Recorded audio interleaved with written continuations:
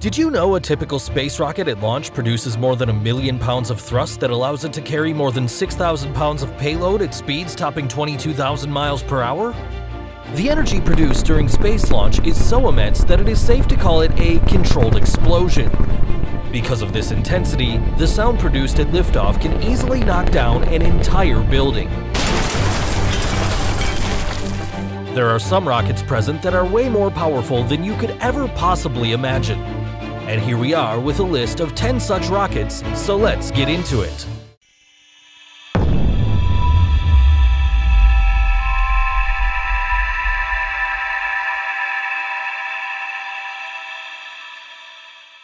Number 10. Ariane 5ES. The Ariane 5 is about 5 stories high, which is estimated to be twice the height of the Buckingham Palace. Its maximum payload is about 10 metric tons, that is, 10,000 kilograms in weight. It is the least powerful rocket when compared with the rest, but it can still carry a weight equal to that of an elephant. Allumage de CAP, décollage.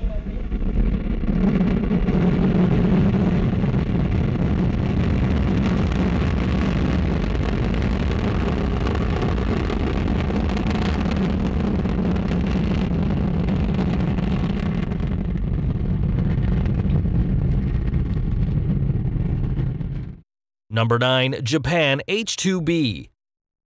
The Japanese spacecraft have solid fuel strap-ons that let them power off towards the International Space Station. Its first successful launch was in September 2009. Payload to low Earth orbit, or LEO, is 16,500 kilograms.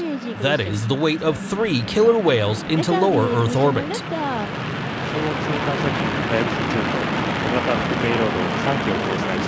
H2A ロケット26号機は平成26年12月3日午後1時22分04秒に種子島宇宙センターから打ち上げられました。We had a liftoff of the H2A launch vehicle number 26 with the Hayabusa 2 and 3 secondary payloads on board from the Tanegashima Space Center at 1:22:04 p.m. on December 3. Number 8. Atlas V. At the speed of more than 36,000 miles per hour, it would take you just 41 minutes and 42 seconds to go around the Earth's equator in the Atlas V. It would be an aviator's dream, but unfortunately this rocket is only launching things into space. Its payload capacity is over 20 tons to low Earth orbit, or LEO. The Atlas V can be described as the most reliable rocket as it has a near-perfect launch record of over 75-plus launches since 2002. And liftoff of the Atlas V and NOAA's GOES, a highly sophisticated weather-watching eye in the sky, to join its twin in providing better forecasts and saving lives. Atlas has begun a pitch and yaw maneuver to steer to its planned path, an azimuth of 100.7 degrees. At 35 seconds, the rocket carrying GOES will reach Mach 1, traveling faster than the speed of sound. Right on schedule. Signatures look good. Roll program is complete. The speed chamber pressures are rolling off as expected. At 47 seconds after launch, the vehicle will pass through the area of maximum dynamic pressure, or max Q. Max Q. This is the point when mechanical... Number 7. The Titan 4B. The Titan 4B is the second of the Titan IV family that launched satellites for the U.S. Air Force. Its original payload capacity of 18,144 kilograms was increased to 21,772 kilograms with the addition of a new lightweight graphite epoxy solid rocket motor called the Hercules Solid Rocket Motor Upgrade. With this 25% increase, the Titan 4B could lift the weight of 4.5 elephants. Pitch program is in, roll program is in. We have cleared the tower, and the Cassini spacecraft is on its way to Saturn. T plus 20 seconds. All systems are go. Jupiter Inlet Tracking Station now acquiring data. All systems go.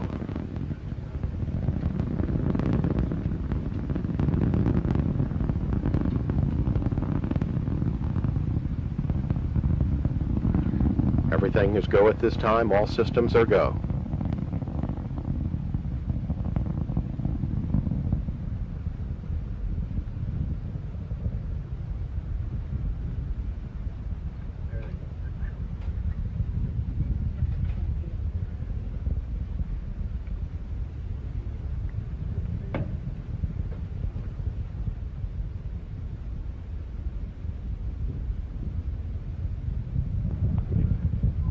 And the solid rocket boosters have been jettisoned. Item 149 and 5150. Good solid rocket booster separation. First stage Item ignition. 152. Number 6, Falcon 9. The SpaceX vehicle first launched successfully in 2010. Standing at a height of 157 feet, which is basically what you get when 30 people form a tower. Built with a simple two-stage design that limits separation events and 9 engines on the first stage, the Falcon 9 is the Titanic of the sky that does not sink. The Falcon 9's payload capacity is up to 22,800 kilograms to low Earth orbit. 4, 3, 2, 1. And liftoff. The Falcon soars from its perch toward the International Space Station, carrying Dragon and new science for the one-year crew.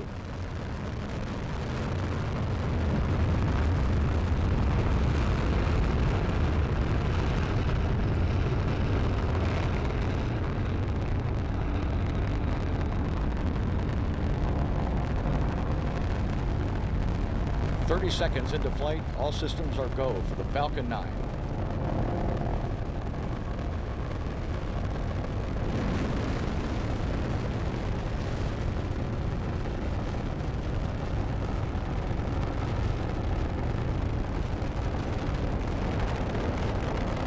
Approaching the 1 minute mark.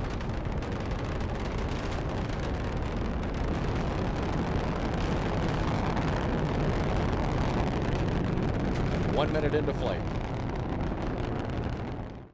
Number 5, Proton M. Proton M, a heavy lift launch vehicle developed in Russia. This launch vehicle, or LV, is an upgraded version of the Proton K, and it can deliver payloads directly into designated geostationary orbit points. The Proton M helps in the insertion of satellites which are not equipped with an apogee propulsion. The LV consists of 3 stages and can place up to 21 tons into low Earth orbit. We have ignition.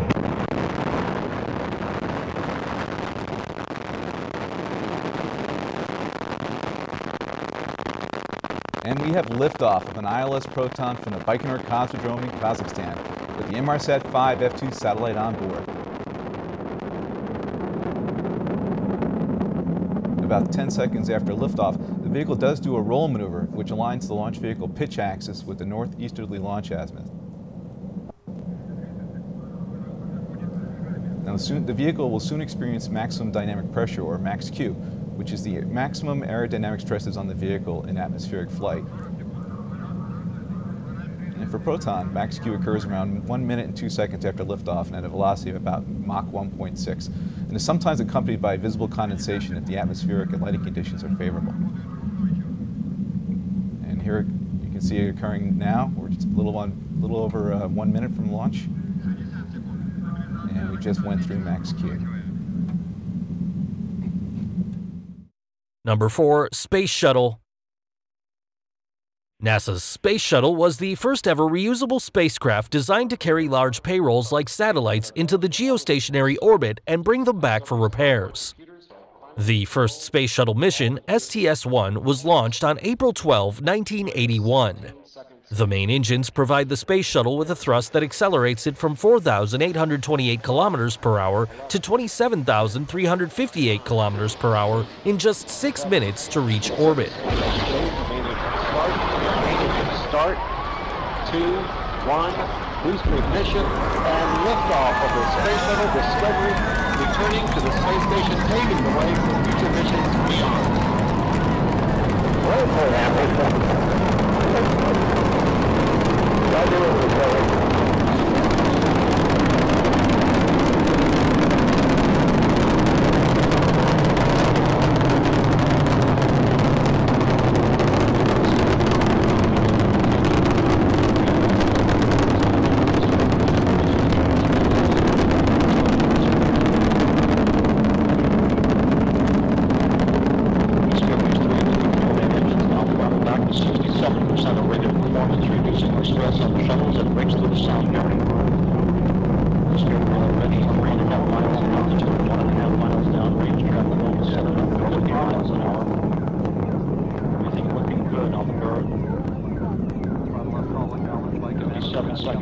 flight.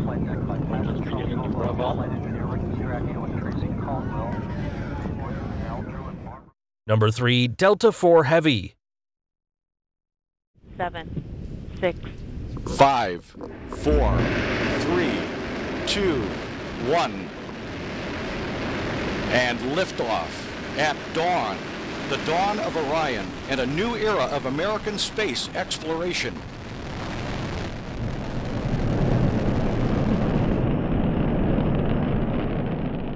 On number 3, we have Delta IV Heavy, a heavy lift launch vehicle which is the world's second highest capacity rocket in operation. It is manufactured by United Launch Alliance and was first launched in 2004.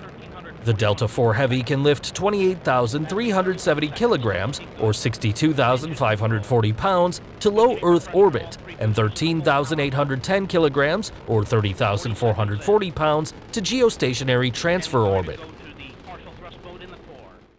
Number 2, Falcon Heavy.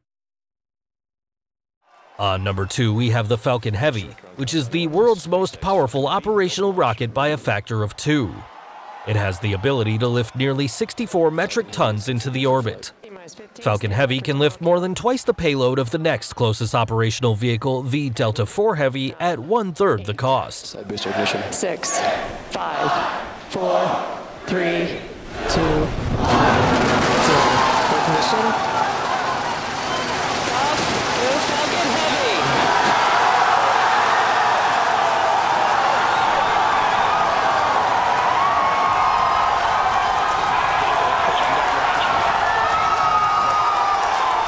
Stage 1 propulsion is nominal.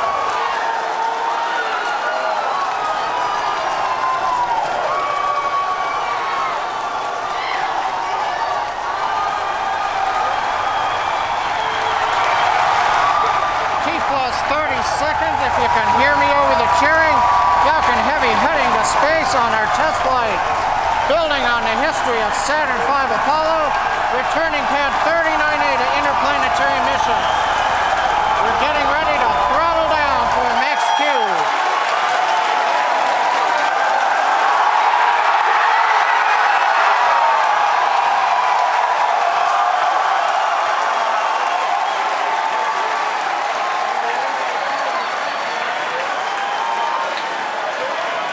Supersonic. You've heard the call out. Vehicle is supersonic.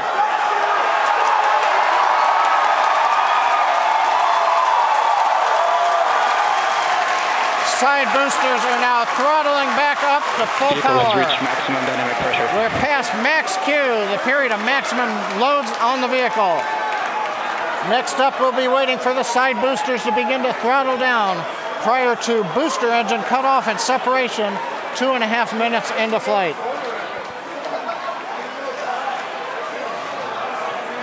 GNC trajectory looks good on the Falcon Heavy.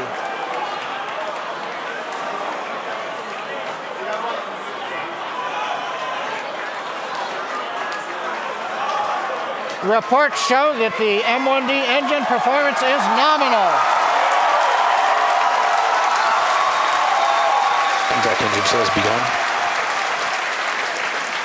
Side boosters have begun to throttle down in preparation for the upcoming shutdown in 20 seconds.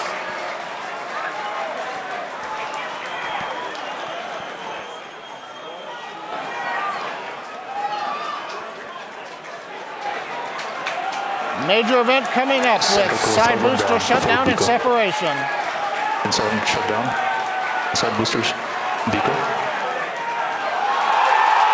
Center. We're throttling up.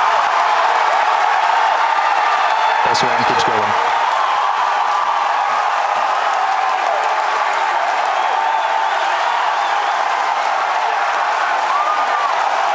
Still booster base bar excited.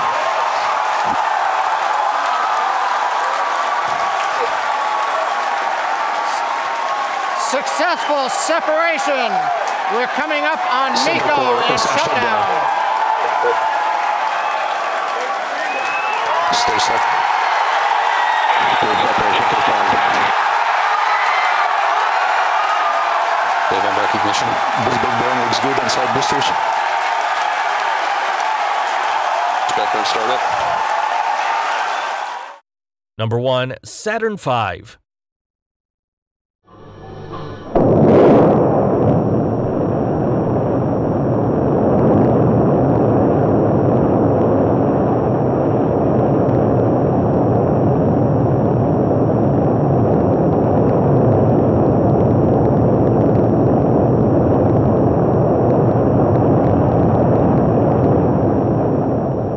And at number 1, it is Saturn V, an American human-rated super heavy lift launch vehicle used by NASA between 1967 and 1973. The Saturn V was a rocket NASA built to send people to the moon. The Saturn V rocket was 111 meters or 363 feet tall, about the height of a 36-story tall building, and 18 meters or 60 feet taller than the Statue of Liberty. The rocket generated 34.5 million newtons, or 7.6 million pounds of thrust at launch, creating more power than 85 Hoover dams.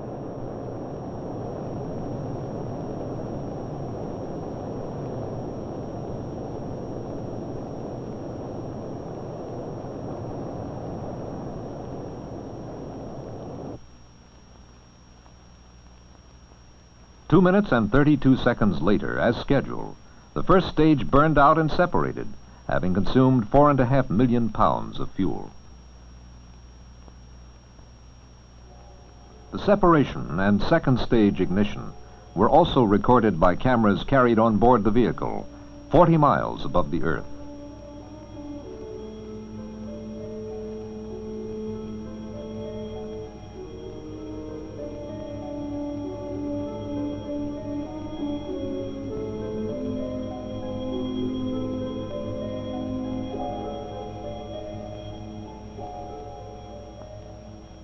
The camera gave engineers a close-up look at another event, the separation of the interstage structure. This was critically important because clearances were extremely small between the structure and the engines. Those were the most powerful rockets of the past and the present. But the next generation of space rockets like the SLS and BFR are going to be so much more powerful that they'll be capable of launching humans not just to the moon, but all the way to Mars, making us a truly interplanetary species. In this race to Mars, who do you think will be the first? Is it going to be NASA's SLS or Elon Musk's BFR? Let us know in the comments section below.